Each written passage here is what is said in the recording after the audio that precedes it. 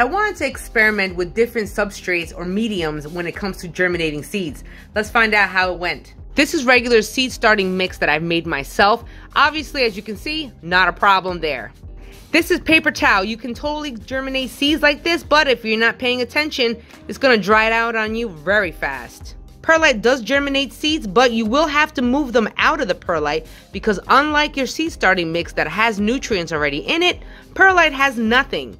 So this is literally just water and perlite. So eventually these are gonna have to be moved, but it does work.